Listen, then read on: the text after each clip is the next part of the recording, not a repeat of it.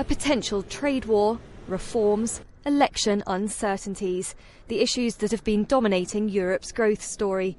This week, though, it's about looking closer to home, at the consumer. Eurozone data kicks things off on Tuesday.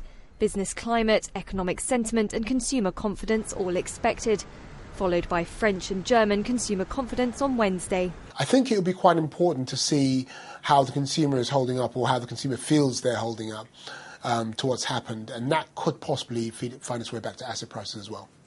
More clues from Germany will come on Thursday when it releases inflation and employment data. The country's growth forecast has been raised recently, and the economy is expected to grow by 2.3% this year.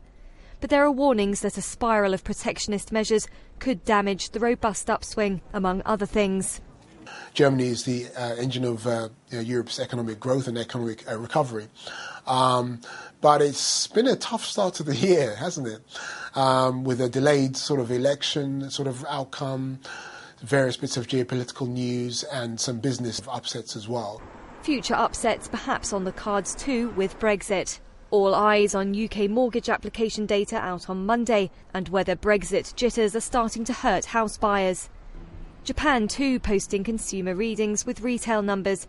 Sales have been picking up in recent months as the BOJ strives to boost inflation towards its elusive 2% target.